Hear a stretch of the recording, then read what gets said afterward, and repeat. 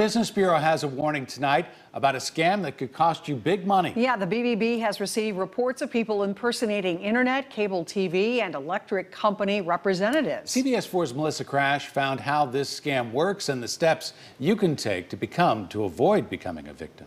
Scammers are targeting Central Indiana. You can lose hundreds of dollars if you fall for this. Listen to this example of what one Indianapolis resident reported to the Better Business Bureau scam tracker. I received a call from a man claiming to be from Xfinity. I actually called Xfinity last week to fix my internet, so I thought it may be legit. He claimed Xfinity was remotely fixing my internet and that I needed to download the AnyDesk app. Turns out if you give the code from that app to the scammer, they can control your entire account and get your personal information. That's not how the power company works. I sat down with Tim Maniscalco with the BBB. He said the person on the phone offers a special promotion or technical help. Then, instead of using payment information your company should already have, the person asks you to purchase a prepaid debit card or download an app. This is something that, people are thinking, boy, my power's going to get cut off, it's hot, my air conditioning is going to go out, whatever.